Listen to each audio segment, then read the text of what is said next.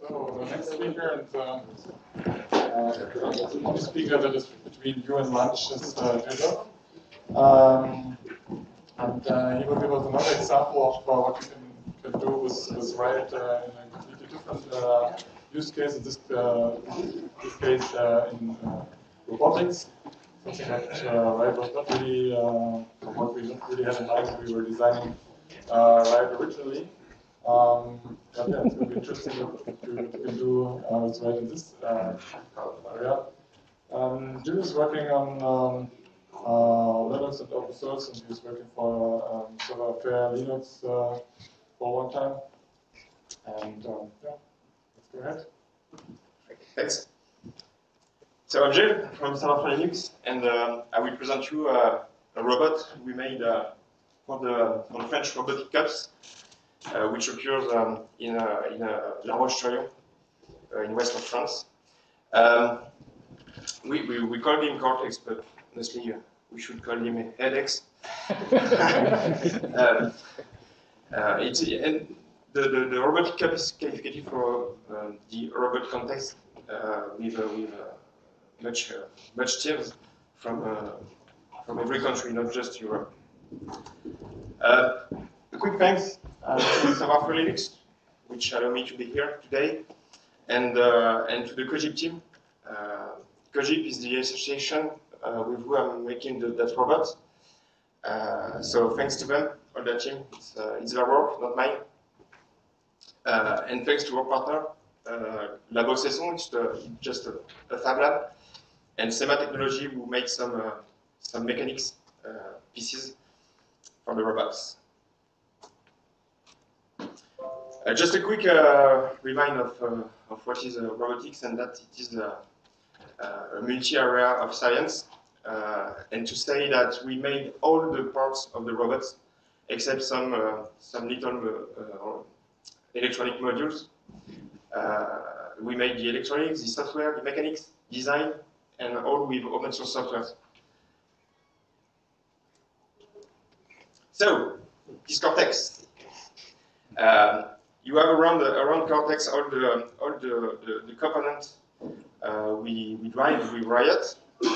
You have some analog sensors, some actuators, stepper motors, servo motors, DC motors.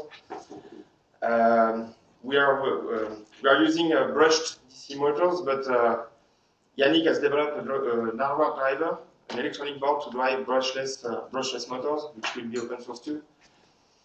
It's incoming, and we have encoders, incremental encoders, below. So that's all the components we drive with RIOT. And the most important feature you can see on the top of the robot, the emergency stop button. You'll see after a while. Okay, about the MCU we used the STM32F446, one of the most powerful. We were using before some Avia without RIOT, and we were developing our own firmware with our own drivers, and that's how 1 year ago we discovered the RIOT, and we said, hey, there is all that we need in that OS. We will use it. Let's give it a try, and it was a good idea. A list of the peripherals we used: 3 PWM to drive the motors, 2 QDEC. We'll explain after what is it. 2 UART, one for debugging and one for potential communication.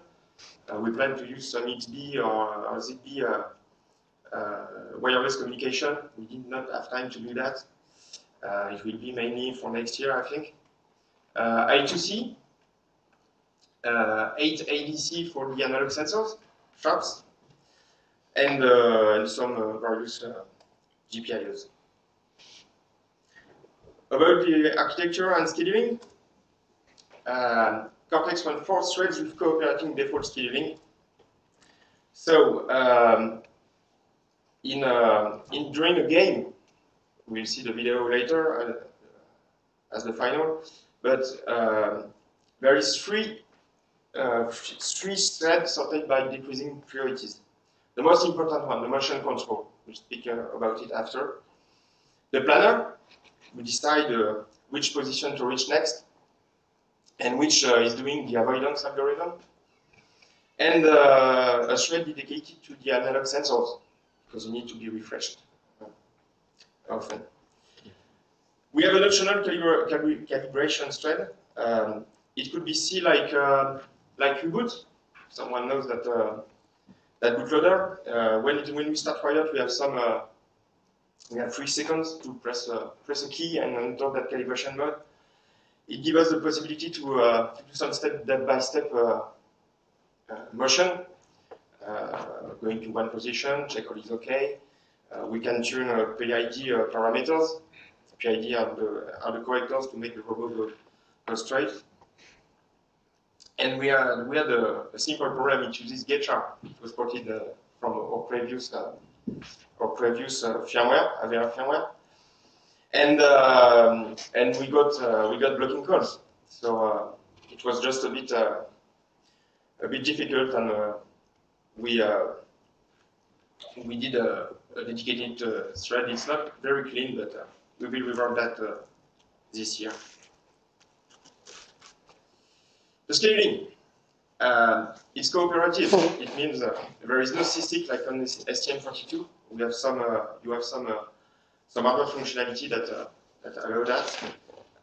We have not used them, so all threads are fired in a sequential way, one after the other, and it's one thread allows the next one to run. So if we have a thread that is not launched, or that take times 2 more times, it will be a real problem, mainly from motion control. So everything is done actually in one period of 20 milliseconds. Hoping it works, and that's the case. But it cannot stay like that, because we have some very heavy algorithm, mainly for avoidance. We have six analog sensors that can detect some obstacles. If they detect them, the OS is this thread will take really more time than we expect. So we are planning to give a preemption to this thread, and we are using the STM32 hardware CSIC timer.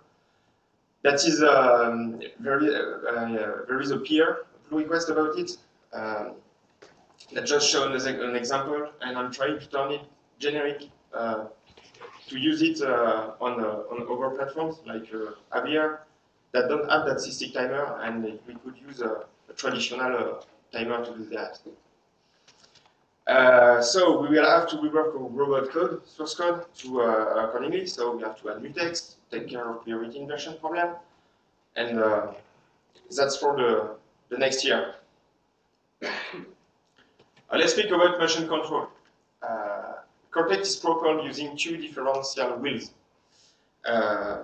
The motion control algorithm makes the robot go straight, because if you put the same voltage on 2 DC motors, even if they are the same, there's still one which will turn faster than the other. So we need a corrector, and it's a quad PID corrector. We correct position and we correct speed. To achieve this, the motion control needs are driving 2 DC gear-fed motors, and we developed motors driver for RIOT OS. It's an incoming pull request. The contest was very a lot of work. We slept around 2 hours by night during the last week, so we did not have time to publish all right now, but it will come in in the following weeks. We can drive several types of H-bridge. H-bridge it permits to drive the motors in different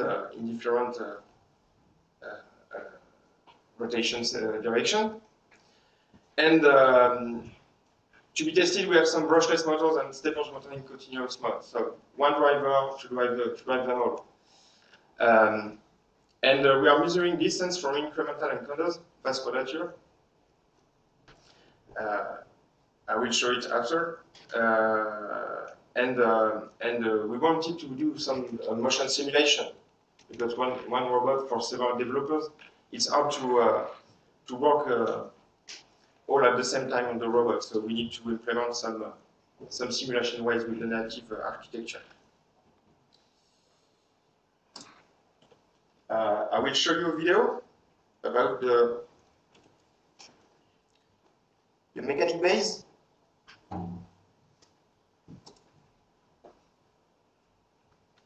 Just to illustrate. Yes, I have to.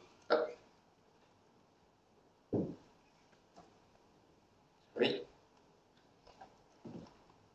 Okay.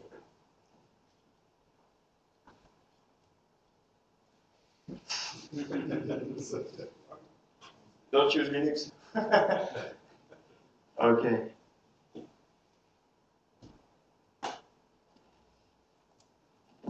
So is the mechanics of the base.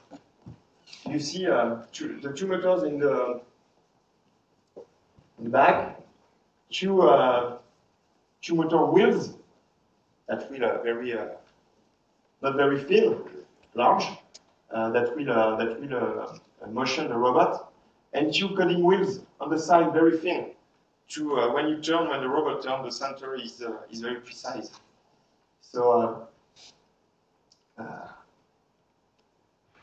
we use some elastics to be sure the coding wheel is still touching the floor. Okay.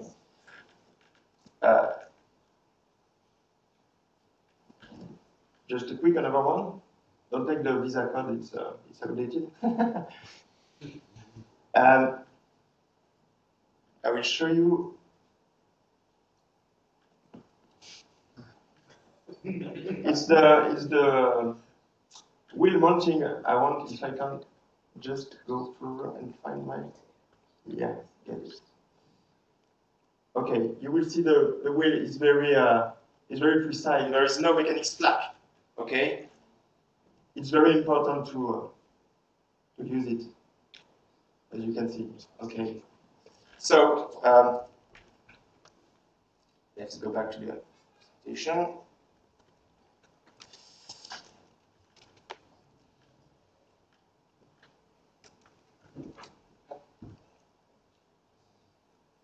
So to drive the coding wheels, you see on the side, I developed a QDEC driver API that manages 3 modes.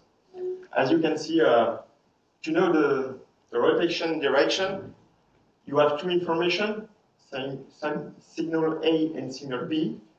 When you have a rising edge on signal A, you can check the state of signal B. If it's up, it can turn clockwise. If it's low, it turns counterclockwise.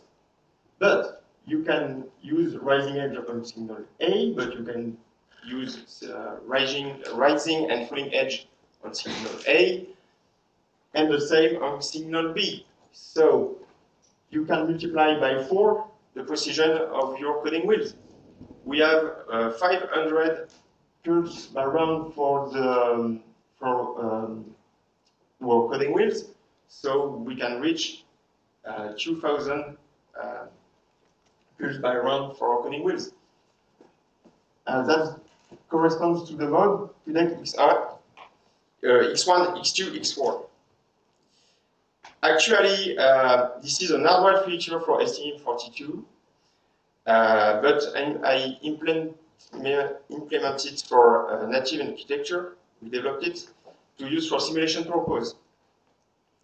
It's also available on ATX Mega, but it needs to be ported. It could be available also on our MCU. The motor driver API, as I said, we support most of H-bridge hardware drivers and several motors by hardware drivers. There is some single H-bridge, double H-bridge. We manage the direction, clockwise or counterclockwise, and brake if available. It's not always the case. And speed control using PWM. It's a multi-arm driver, so it uses some features very classic on MCU. So it uses PWM drivers and GPIO, so it should be available on most of the MCU supported by RIOT. And the pull request is incoming. Motion control simulation. As I said before, we have only one robot for several developers. Could be a problem. Another problem is that I do not run fast enough behind the robot when there is a problem. The robot weight is around 20 kilos, so you imagine when it is launched to 2 meters by seconds, it could be very dangerous. Flashing the robot several times on test table is very painful, and robot moving is visual. So if we do simulation, what we can do, we need to have a visual rendering. Solutions. We try to emulate seems to be a better word, between the QDEC and the PWM drivers. And so we ported the PWM drivers for the native architecture. And we made a simple speed average between the PWM and the QDEC. Normally, in a physical or a real robot, there's not direct relationship, mathematical relationship between them. That's what does the PID correctors. But for simulation, we can do it with RIOT. And we need to stream positional information to a 3D renderer. Of course, to have a visual information and to not read the matrix, we stream the information using an UART. Using the console, sorry, to a Python script on FreeCAD. I don't know if some of you know FreeCAD. It's a 3D parametric modeler that we use to design some robots. So it's a pure simulation, but as I said, it could be dangerous when you do your first test to put the robot on the table and to launch it. It could be very dangerous, and you can break the robot. So the first physical tests can still lead to run fast the robot. That's why the emergency stop button is very important. And the context and condition could make it difficult to test the robot. The solution is to use rollers. The robot can be tested without moving. It stays on the table, and we can still use the FreeCAD renderer to display what happens on the robot. Just to illustrate, you have the rollers here are made with 3D printing and some just cheap materials. The robots on the rollers, and as you can see, it's maybe difficult, but you have the propulsion wheels and the coding wheels. So when the propulsion wheels turn, it makes the rollers turn, and so the coding wheels too. Let's try to see another video.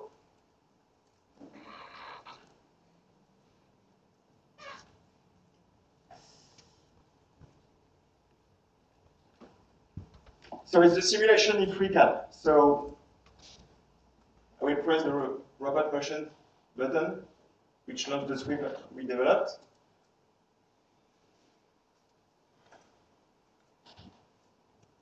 And it's the position of the robot in the script. That's not the start position. It will be in the left. It's the table.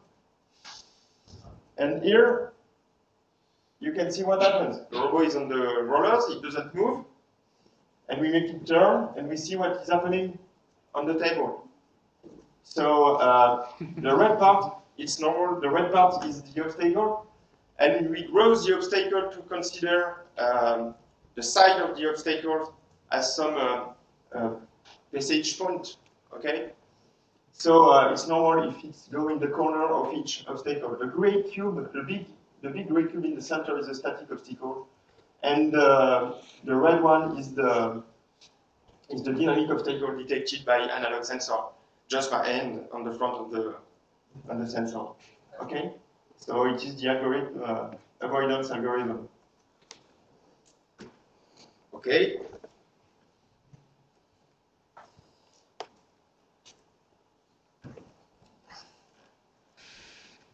So, the final video.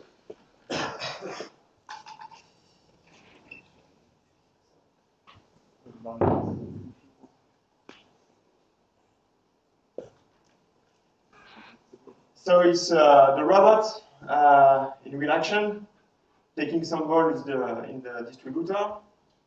You will see the speed here, and yes, the rules was to throw some volts using the robot, and I got the point.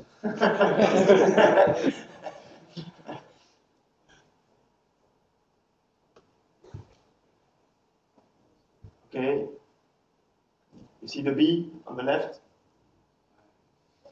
and by my children. It's very precise. You will saw it in a second. So it turn on the switch. Could be used too for robotics. And other precision, we could achieve with RIOT. We are around 5 millimeters of the side here.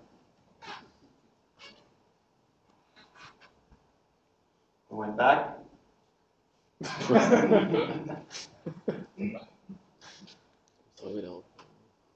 Okay.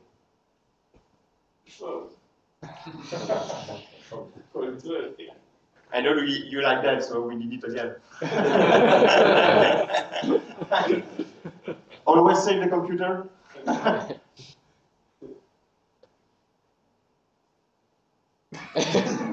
Coming, and it will drop all the balls, the bad balls. The orange balls are the bad balls. It was the rules, I did not speak about it, but was to sort good water from bad water. Green water is the good one, orange one is the bad one. And it's the end. I just passed some cube in the area. That's it. Okay.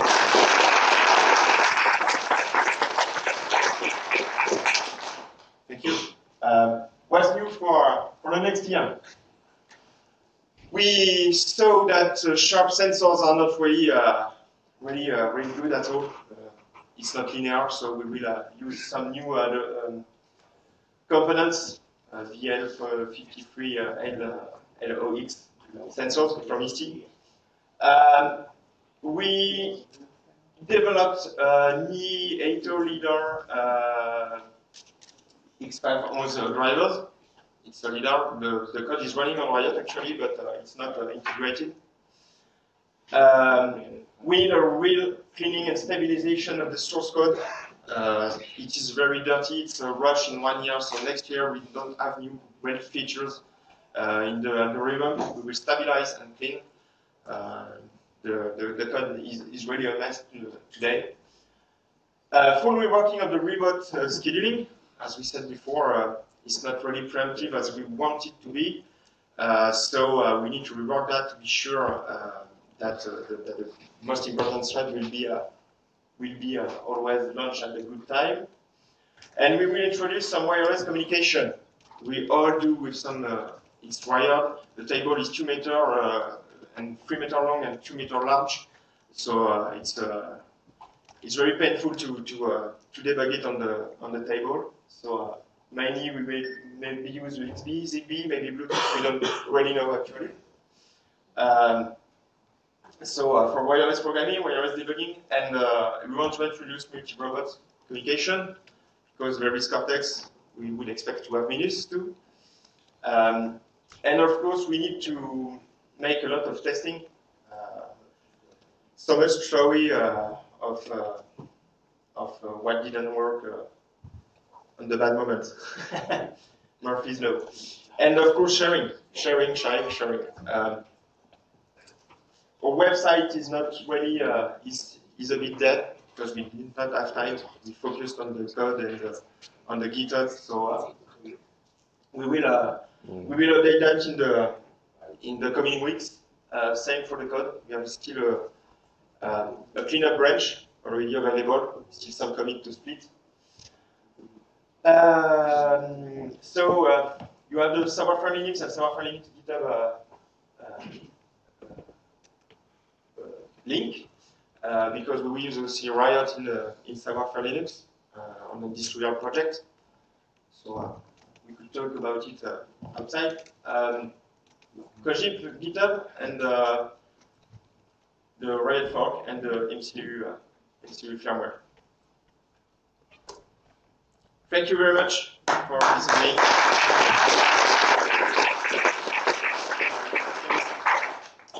Thank you. Are there any questions that you want to ask in front of the audience instead of after for lunch?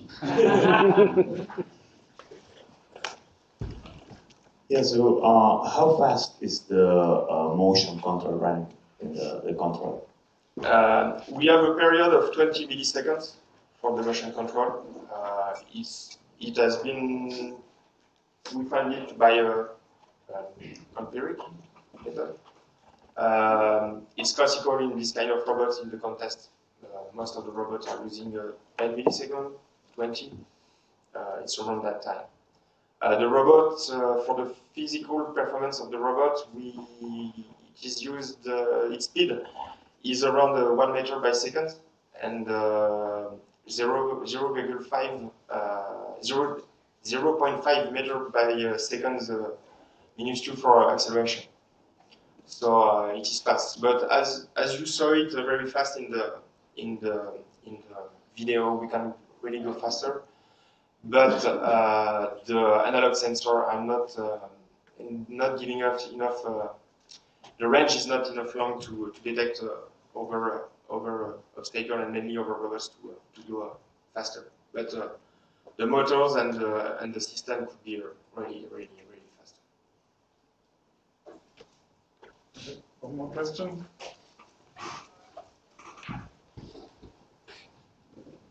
Do you plan any real-time analysis, like worst-case execution time, worst-case response time, which involve the scheduler with the OS, rate monotonic scheduling? Yes, it will be part of the test. It will be part of the test. We got very much problems during the competition.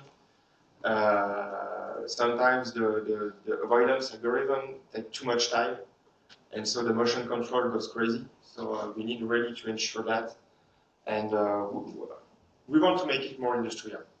Yeah, we want to make it really reliable. And yeah, it's in the plan.